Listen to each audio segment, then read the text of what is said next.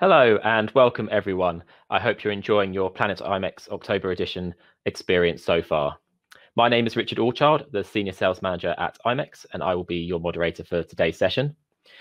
In the current world, things can seem a little scary and you can be unsure about what you can do next. Today's session will teach you that you can control a lot more than what you thought, and will leave you with a positive mind frame on how you can reset and refocus your energy for you and your career. But first of all, just a little bit of housekeeping for you.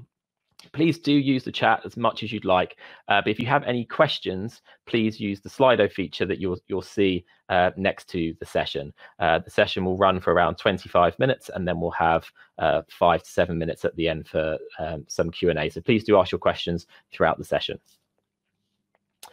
So now I'd like to introduce you to our wonderful speaker today. Robert Kenward is the Chief Talent Officer for USearch and Select, the event and experiential recruitment specialist. But Robert is not just a recruiter and is fully immersed within the meetings and events industry, currently serving as a judge for the MIA, as a mentor for the Fast Forward 15 program, and is on the board of ALEA. So now I'd like to welcome you, Robert Kenward. Hello. Hi, Richard. How are you? All good, thanks. How are you today? Yeah, well, I think you've oversold me already. You called me wonderful, so thanks for that. I'll take that any day. Right, definitely from our chats beforehand, getting ready for the session. No, it's been great. So I know we're in store for a great session today. Yeah, I hope so. And just a quick one, I'm not a fast forward mentor. I help with the education. I can almost hear Faisha running towards my door, kicking my ass as we speak. So I'll just clear that up. Okay, yeah, sorry about that. No, it's all right. So thank you very much for obviously seeing me. The session that we're talking about today, the title is How to Move Forward After Coming to a Standstill. I think, as some of you know, I've been doing a lot of one-to-one initiatives and community work, and having spoken to an awful lot of people in the sector, as well as agency owners and stakeholders, it's very clear that we're facing quite a crisis in the sector. A lot of people that I'm speaking with are having issues about what to do next in the situation. So what we're going to do today is help you focus on what you can do rather than what you can't. We'll be using mind mapping to sort of get out of your own way, as it's called, and sort of get away from the negativity. And I'll also talk you through sort of the new short-term and medium career planning to really sort of try and put you at ease. So just a little bit, as you sort of mentioned, I won't go into too much detail, but the one thing I will say about advice is to take everything with a pinch of salt, because everybody's different. So every piece of advice you get, the bottom line is you know yourself better than anyone else, and trust your gut when you go with it. So this is just for 20 years of me doing this, giving you some advice and guidance, but of course, take on board whatever you want and use it. Hopefully it will be of use. So what we'll be looking at first of all is how to refocus. We're going to be understanding about how to sort of understand where your head's at, and then planning on moving forward. Now, without labouring the point, unfortunately, as you know, we're facing one of the biggest crises our sector ever has had, and hopefully ever will have. And obviously the situation looks quite bleak. There is, however, a lot more that people can control, and they think they can, because we're all put in a situation where this isn't something we've asked for or something that we've deserved. This is something that's happened to us. And that's a very special thing to think about. This has happened to us. We'll be looking at resetting and refocusing and channeling your energy just in a way that is more of a positive outcome and something that can help you rather than hinder. And we'll be looking at how you can work on yourself, which at the moment is not just as important as a career, but some ways actually more important. So learning point one, what can you do? Now, some of the figures we've seen recently, our industry is currently running at something like 1 to 5% capacity. Now that is scary numbers and scary things to think about. The first thing I would advise people to do, and it's very Captain Mannering and it's easy for me to say, but it's to not panic. This is a situation that we can't control, and something I talk about a lot with my one-to-ones is that something you can't control, don't let it control you.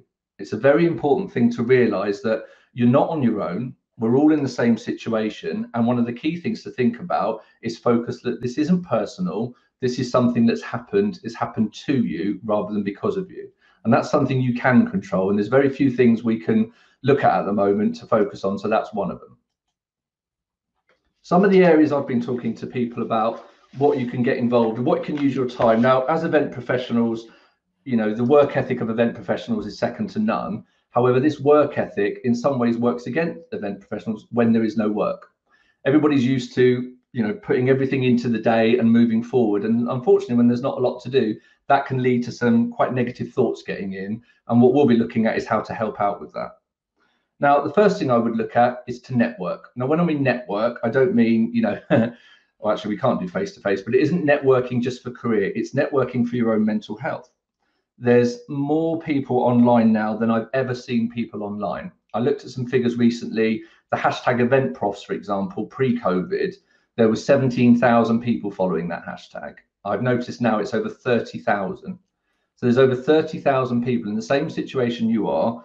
That's just on LinkedIn on that hashtag, looking at sharing content, networking, and staying involved. So one of the things networking also helps, it can lead to work, but I'm a big fan of not thinking about the big win at the end, because that's what we're working towards. I'm a fan about thinking about small wins. So small wins for me with networking is reconnecting with maybe old employers or old contacts or old suppliers.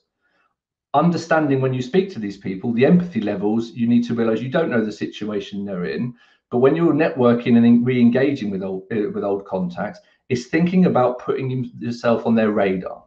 Now, when you put yourself on someone's radar, one of the key things to understand is explain how you can add value.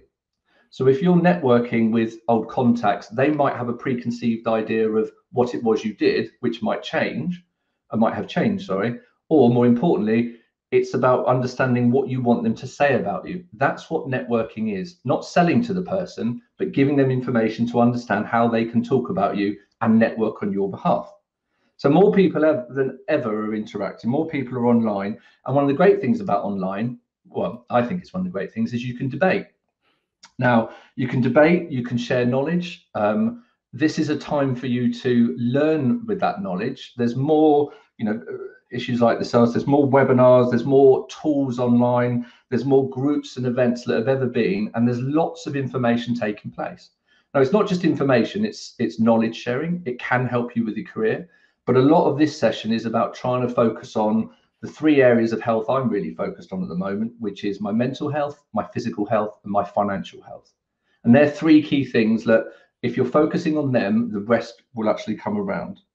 Now, the other thing as well is a lot of you, myself included, before I set my business up, you're probably used to being in an office full of people and engaging even on the commute that we used to hate, but now we probably miss. This is a time to not be on your own, to try to use your network and to engage with your network and try to ensure that environment, you're never going to recreate that. But a lot of you, are either sat on a laptop in your kitchen, or you're in the spare room, or if you're lucky and have an office, it's very lonely. And it's very difficult to get out of that lonely place, because we have been pre-programmed to think that asking for help is actually a negative. It's not. It's actually a sign of strength. And it's something I really believe in, is talking and engaging. And I'll talk to you about my own personal journey. And hopefully, by me talking to you about my own personal journey, you'll be able to look at how that fits with you and sort of fill some places in. The other thing I would really sort of be keen to understand about network and engage, learn is about your personal network. And we talk about this in mind mapping, but it's really important to me personally, and I hope it is to you, to understand that your friends and your family, and in my case, my wife, they are there as your partner and support, but they will never understand the situation like you and I do. They will never feel the stresses, the pains, the ups and the downs like you and I do. And the reason for that is because they are your wife or husband or partner, whatever, first. And secondly comes, the nice stuff. Sorry, I shouldn't say that. It makes it sound like I've said my wife's not nice, but you know what I mean. And I have the problem where my other half is in the events world as well, so we go and have to stress both sides. But can I just ask, when you say network and engage, could it just be as simple as just commenting on a LinkedIn post, and is it as simple as that? I think one of the things about networking is people worry that there's an end to it, whereas actually for me it's about just staying relevant, staying pertinent, staying visible. If you see one of your connections, or you don't even have to actually know them, Richard, but if you're seeing pieces of work, commenting on that not just is good for you because it's almost like you're getting some of your voice and thoughts out there, it's also seen by other people. So for example, and I'm sure you've all seen people like Martin Fuller, who's doing amazing work for the sector. I will always hunt out Martin's work, even though it's always in my feed. I will always look at what he's doing, not just because of the content he's putting out there, but actually the engagement he gets. I actually get into really good networking conversations off the back of that content.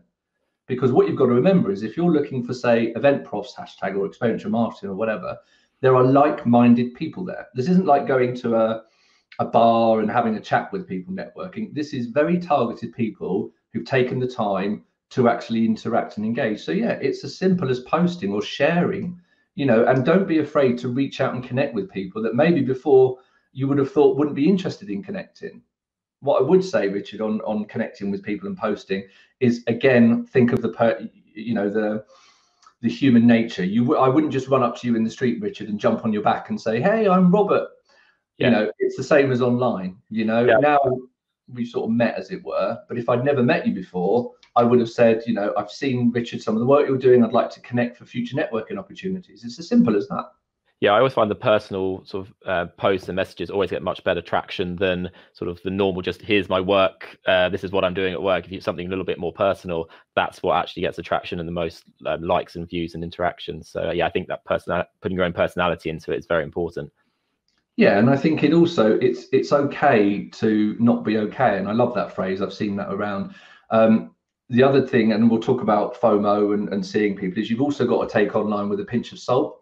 You have to understand what social media is there for. So engage, and again, we'll talk about this later. So I keep saying we'll talk about this later. The other thing about networking and engaging is learning. Is don't do this 8 hours a day. Please, God, don't sit 8 hours a day trying to do this, because this is hopefully once in a lifetime situation, and you can do all of this 2 or 3 hours a day, and then take the time for yourself, whatever that time is.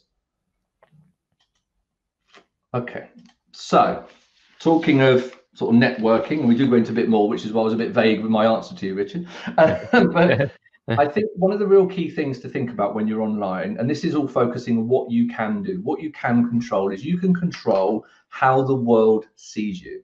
Now, that's both a positive and a negative. If you're reading everybody else's post, you might think, oh, they're having a wonderful time, but actually behind the scenes, you might not know what's going on. But what you can control is how the world sees you. And more importantly, the great thing about networking and engaging is, again, you can control what people say about you. And this is the same as if you're applying for a job as it is with networking. You're not thinking about that immediacy. You're thinking about the legacy. What would someone say afterwards if they'd met you? And that is the key thing to think about all your interactions. And the other thing about interactions, and I've been guilty of this, there's that phrase like don't drink and dial. You've probably heard of that. I'm the same with like don't drink and type. But also what you've got to remember about interactions is whether or not people engage on your content, people will see what you're putting online. So I'm not saying don't be yourself. I'm just saying you have to make a stand. So for example, my brand is who I am. I'm very clear about my brand guidelines and what I project out there. And I know that some people won't like my approach. That's the decision I've made, but I'm true to that because that's who I am. So I've had many, many people speak to me saying, I've seen your stuff on LinkedIn, I've seen your stuff on Twitter, and I didn't even know they'd seen my stuff. So everything that you're posting is out there in the public domain, and that's a good thing. But on the flip side of that, you have to be really careful with what you're doing and that sort of person you are saying you are. And that's a real clear thing for me. Robert, do you think that sort of personal and professional sort of LinkedIn or social media has gone now, where some people will keep Facebook for personal and LinkedIn for professional? Is it kind of blurred lines that you should just sort of put that professional and front on at all times? I think it's different. Someone like yourself, Richard, who does this sort of work, and someone who myself would try to do B2B sales direct to a brand or an agency. People are buying my business 50% because of me, 50% because of my product. It's very easy for me, therefore, to say my brand is myself and have that consistent message.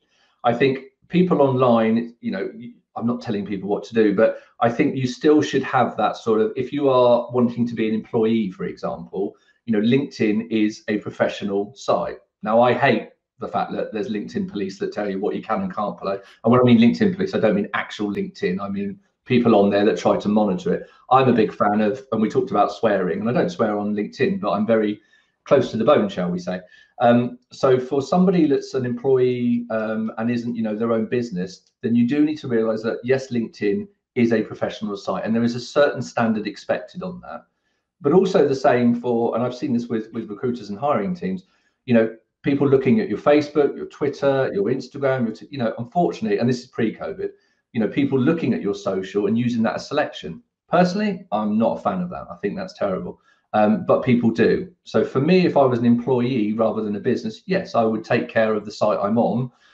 You won't see me posting, you know, pictures of my partner or my kids on LinkedIn, for example, but I might on Facebook, and I might on Instagram, and on Twitter. Well, obviously Twitter's just where everyone goes to argue, so you can do what you want on Twitter.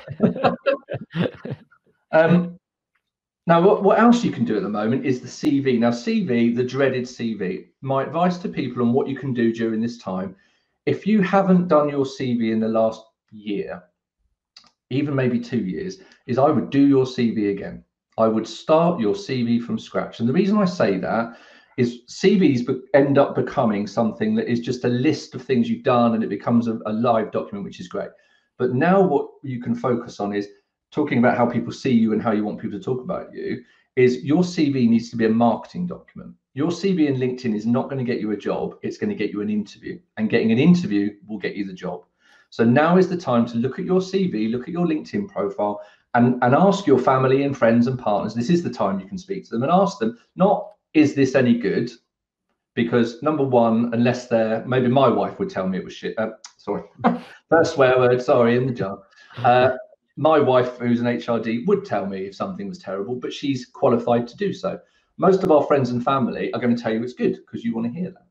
And those that say it's bad, their opinion doesn't actually matter, because the opinion you need to matter is the person that's reading it to give you the interview. Now, what you can use your friends and family for, and this is a great piece of advice, is give them your CV and ask them, what are the 3 things that you guys are talking about? Thinking about, you know, what is it that you think, actually, now you've read my CV? So that's quite important sort of advice. So I've just seen what to, right, okay. I'm only about halfway through these slides, Richard, sorry. That's okay. Because if anyone has any questions, then please add them into the Slido, and then I can ask them as we go along if they're relevant at that time. We don't have to use the Q&A at the end, we can keep it going. Okay, so we'll move on to learning point 2. So mind mapping itself. Now, just to be clear, mind mapping is a very professional, very well versed consultancy service. It's all about visualizing and getting out of what's in your head into sort of key concepts using images. I'm not going to do full mind mapping because that is a whole session, but what I'm going to do is help you just work out how you get out of what's in your head, how you can organize it, and how you can really understand what are you good at and what you enjoy. So instead of thinking about the jobs you're going for or what's out there, if you start thinking about what you're good at and what you enjoy, then the pool of what you actually can do becomes smaller. And when the pool of what you can do becomes smaller, you'll get more small wins, because you're not wasting your time with all those tire kicker applications. And trust me, you don't want to be wasting your time, because you will still get that emotional roller coaster, even though it's something you didn't want to do in the first place. So some of the things about what's going on inside your head, and this links to what we said earlier. There's a real, and you've seen it at the moment, lots of people posting in events that they've got new jobs. Now, that's wonderful. You know, it's absolutely wonderful to see people getting jobs. But just remember, no one's going to post online that they feel like shit today. No one's going to post online that they don't want to get out of the pajamas and they've cracked open a bottle of wine at 11 o'clock in the morning, because they wouldn't do that. So just understand that sort of fear of missing out. It is a real thing. It's the likelihood is you feel alone. The likelihood is you feel you're being left behind, or that you feel everybody else is being successful and you're not. So what I would say to you about thinking about what's inside your head is think before you think. So before you come to these conclusions, before you then start acting on them, try to understand why you're feeling that way and where that's coming from. And very quickly, you'll understand, again, that pinch of salt with social. Now, obviously, you know, it's great to, you know, say you've got a new job and praise other people for saying, and we talked about engaging, nothing better than engaging on a positive post, because that'll get you lots of traction as well. But going back to what we said is, you can't control what's going on in the world, especially in events. You know, look, we depend on global travel and large gatherings of people. You know, we're going to be the last out of this. And that's not negative. That's about being pragmatic and planning. And when you start thinking about pragmatism, you can start thinking about what you're going to do each day and how you're going to move forward. And that is one of the few things we can control, is your own actions. So This is something I'm a huge fan on. Probably everybody knows about the 7 stages of grief, but I'm a fan of the 5 stages, the original. I won't go into as much detail as I was because I've noticed the timings, but this I found incredibly useful for me personally when I was going through the situation that probably a lot of event professionals are going through now. As a recruiter, back in sort of December, January, this is when I had the feelings that quite a lot of people are going through now, because obviously there's no furlough scheme or anything for myself. So a lot of people are probably getting at this. And I found it really important to understand it's very natural to feel certain ways. I'm a great fan, not of labels, but of understanding that it's okay to feel a certain way. It's not a problem, because remember, I don't have that support network that maybe you would have had before. So back in December, January, when we first heard about this, you know, that it was coming out, you're in denial stage. It's not going to happen to us. It won't affect us. And you just ignored it. Right. This is me personally, and hoping people sort of can link. February, March stage, my pipeline vanished. I had 5 or 6 people, new assignments. I had half of my year's projections done in 1 month, and that was taken away from me. And that side of thing made me more angry than I ever have been at any time of my career. And by looking at the 5 stages of grief, it made me realize I have to go through this stage to get to the next stage. And that's really important to understand. And it's not about just getting through it. It's about letting it be part of you and learning how to cope with it. So May, June, to be honest, I went through stages 2, 3, and 4 all at the same time. I had some absolutely terrible weeks. I wouldn't say I was in full depression, but I was definitely depressed for certain periods of time. And for me, we talked about engagement networking. My event network, I'm very open and honest about what I put out there. And my network actually really helped me. My event professional community really rallied around me and supported me, not just, you know, directly, but by being involved. And as we said a few slides earlier, Richard, just being part of the community made me feel like I was still actually in it and still, you know, relevant, pertinent, all the words we talked about earlier. I got to what's called acceptance in June. Quite quickly, it was obvious for me that the event sector, as we know it, will not get back to how we want it to unless there's a medicine or a vaccine. I've got a date in my diary for December. We find out about all the trials this year. So I put a date in my diary and said, why am I looking at something I can't control? In December is when I need to make a decision on what I'm going to do with in the industry, as in events. So that for me was acceptance. I then looked at other options, other plans, other business ventures, and I focused on what I can do. Okay, yeah, we just had a question come through on that actually, that as it sort of keeps going on, and we had the hope of the October the 1st, and then it's moved to we don't know when. Could you go? Could it be possible for someone to go back to the stages? They've accepted it, but now I'm back at number 2 again, and then work their way through it.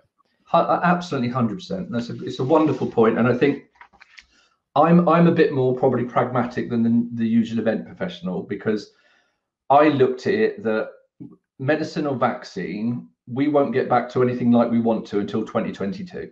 That's when we'll be all like everything's reasonably back to normal and we can, you know, we're all loving life again. What that means though next year is there'll be lots of recruitment, there'll be lots of agencies scaling up, there'll be lots of work coming out, you know, that is the positive side of things. So I've never really, I mean, look, this is a personal thing, and I told you about how I am. Anything that comes out of that man's mouth, I've never believed anyway. So, and we cannot control it. They can say whatever date they want to say, unless there's a medicine or a vaccine, it's not going to change. And, you know, as we've seen, on Monday, there could be a second wave. On Monday, we could be told that this will all be over and we'll all be vaccinated in 6 months. There's no point for me worrying about stuff that's not to be something you can't control. But you're absolutely right. Yes, you can lapse backwards, as long as I found it quite useful to understand rather than be concerned about. I understood that I'd lapsed backwards and worked on then moving forward again. Okay. And that's where this is where you move into mind mapping. We talked about visual representation. So I won't talk as much about this slide as I was, because I realize I'm gabbering for time, but very much about mind mapping with this positivity slide is about positive mental attitude. Now, look, I know that can sound a bit wanky, Richard, and I get that. But for me, it was about looking at a change of mindset. So if we pick a few things out, so on the left is how possibly you would be feeling before acceptance and getting to acceptance. And on the right is about moving forward and understanding, you know, where you're at. So, for example, looking at things like finding an excuse for failure. You know, whose fault is this? I've worked so hard. This isn't fair. This isn't right. Why won't they let us work? All valid thoughts to have. But when you think about it from that can hold you back. You have to let go of that mindset at some point, because unless you're going to run for prime minister, or unless you're going to suddenly become a genealogy specialist and make a vaccine, it's out of our control. So what I looked at is to learn from it. Now, you talked there about the 1st of October. That is a great example about learning something. I heard back in February, March, everyone talking, it will be all right Q3, it'll be all right Q4. So what happens is everybody gets positive, everybody starts planning, and then when it was taken away from us, you're right back down to the beginning. So instead of thinking about that, I'd like to say it's a very clever quote, but I think it's a Jack Reacher quote. And I think it talks about planning for the worst and hoping for the best. And that's how I've really sort of looked at my business, and about understanding things. So, for example, number 2, it may be possible, but if it's difficult. So we talked earlier about financial, physical, and mental health. The financial health is huge. You know, I was in a situation, I have no furlough, no support. I was in a situation of, I am not going to earn an income this year. Can I get to the end of this year when I can make the decision about keeping the business open next year? I had a house deposit that I've just got into, and I used my savings. That was my positive decision, saying, this is going to be difficult. I don't want to do this. My rainy day fund, which was my thunder and lightning fund in the end, I don't want to do that. It's going to be difficult, but look, it's possible. So it's more about taking the same thought process and thinking about how I can move this forward. And it is about your attitude. And look, I'm not a professional, life coach or guru or anything, but these are things coming from someone that's lived them. And if some dummy like me can go through this, and I'm sure you guys can go through this. Yeah. Now, this is something that I think we can all really look at. This is about understanding, again, this is mind mapping. It's visual representation, about trying to look at a bigger picture, breaking down things from more of a holistic point of view. Because if you look at just sort of snapshots, so say physical environment, and we touched on this earlier, people working from the sofa, people working from a desk in a kitchen, you can control your physical environment. You can control what's around you. And that's quite important about things that you can do. And this goes back to that small win things. We all end up with a to-do list that's about 20 long, whereas I'm a great fan of picking off some easy to-dos early days. First thing in the morning, there's a couple of quick wins. I feel very happy. Let's move on, rather than wait for, that list to build up. So you can look at your physical environment. You can think about the atmosphere. You can think about working from a shared space, or, all the other options you can do. That is something you can control. I think my biggest win was bringing my office chair back home with me, so I've got somewhere comfortable to sit for the last few months. Yeah, absolutely. I'll tell you what, the biggest thing I did is I bought. I know we joked about it earlier. I bought myself a standing desk. Yeah, and a standing desk has been fantastic for me. If not, I can at least do that joke about walking downstairs. Well, yeah, we have those in the office actually. Those standers. So a lot of people have suffered not having those because they've got used to it. Yeah.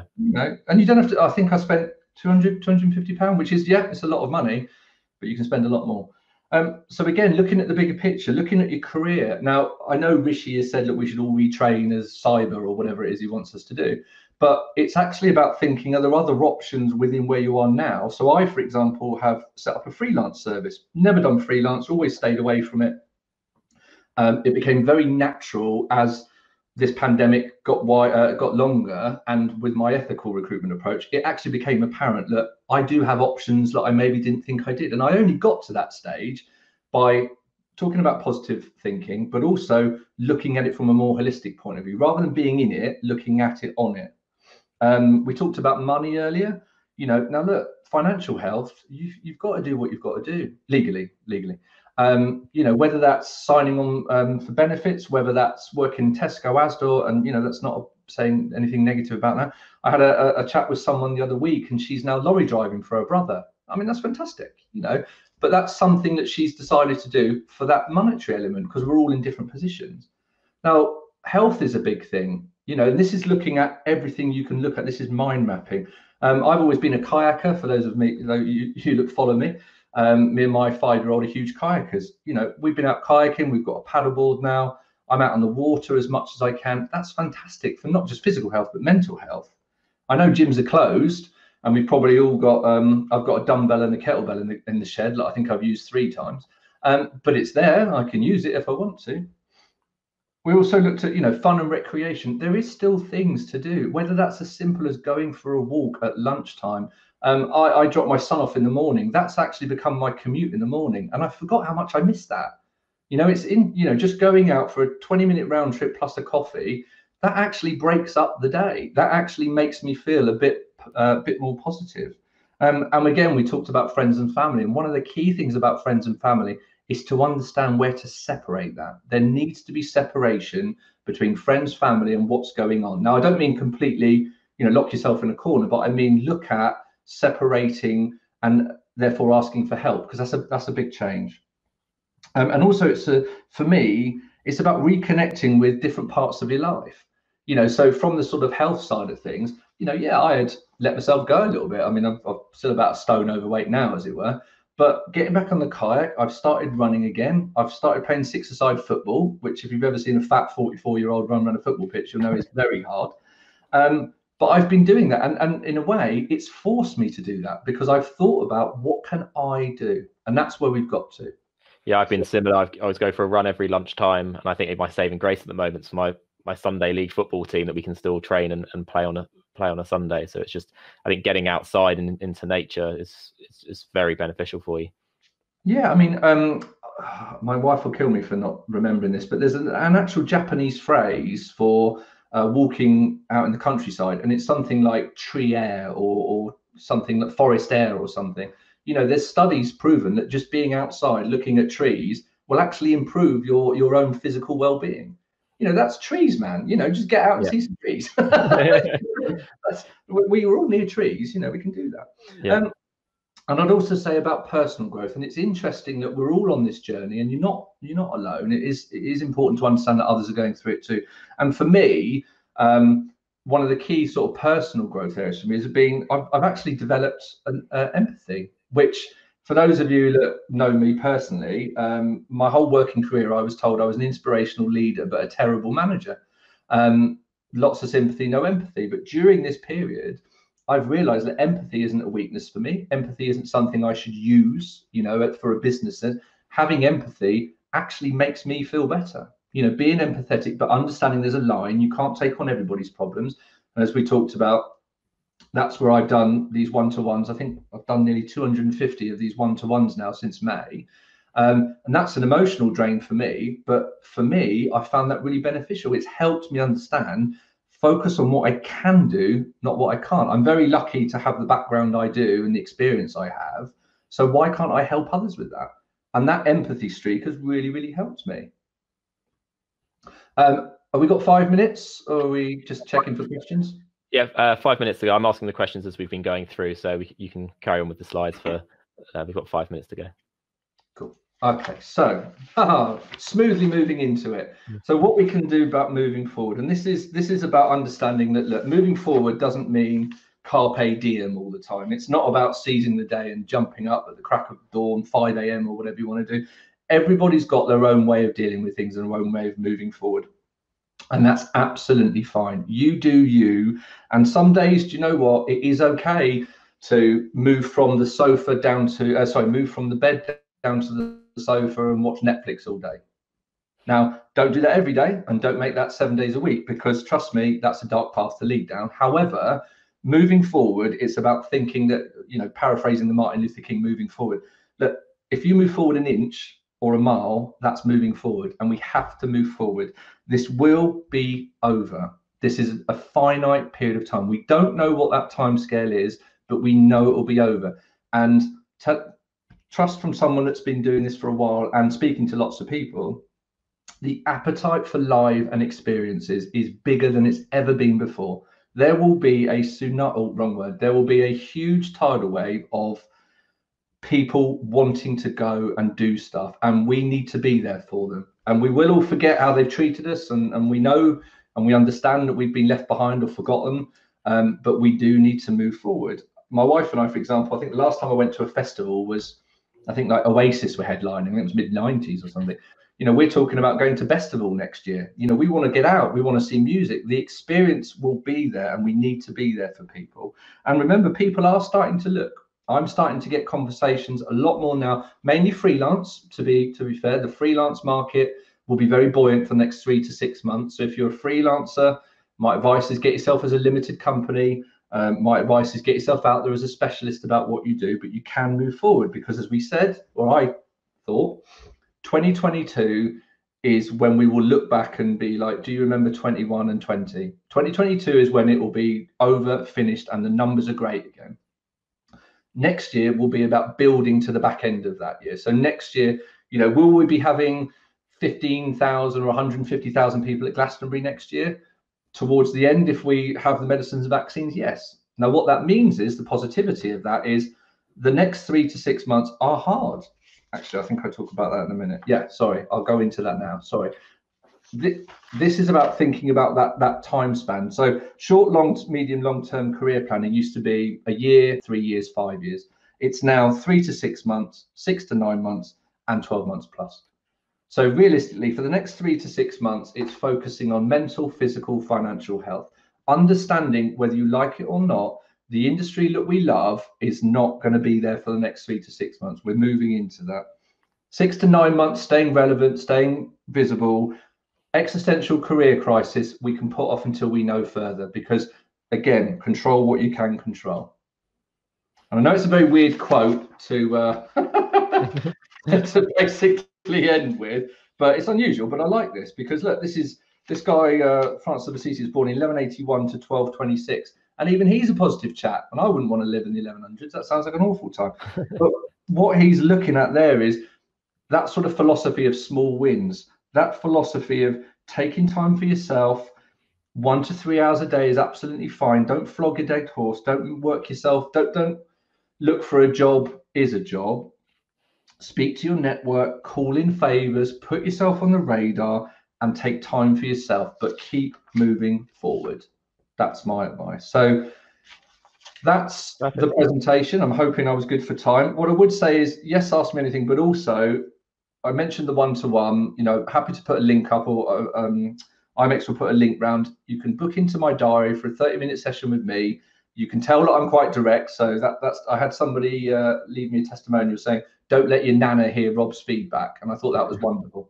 And we'll circulate that. And on my website, there's CV templates, there's webinars on video interviewing, and there's webinars on LinkedIn profile. So I'm practicing what I preach. And help yourself. It's all free. Go and help yourself to it. Perfect. No, thanks, Robert. Thanks so much. I know we've got some comments already coming through that people have enjoyed the session. I know I'm feeling a lot more positive, and it's just putting yourself in that right frame of mind, isn't it? And like you say, moving forward rather than looking backwards. So thanks again. Yes, we'll definitely put out there that you on your website, usas.co.uk, that you can book free consultations for some recruitment advice or even just a chat. So there's the CV links. And don't forget, we have our session tomorrow as well, where Robert will be joining me again, and we'll be looking at how to market yourself in this world. So we'll go into a little bit more detail about LinkedIn and CV. So make sure that you join us tomorrow. So with that, I'd just like to say that thanks very much, Robert, and to everyone else. I hope you enjoy the rest of the program here on PlanetIMEX. Don't forget that all of these sessions are recorded, so you can watch them on demand for the rest of the week and next week on planetimex.com. But for now, thanks very much, and we'll see you again soon. Bye. Bye.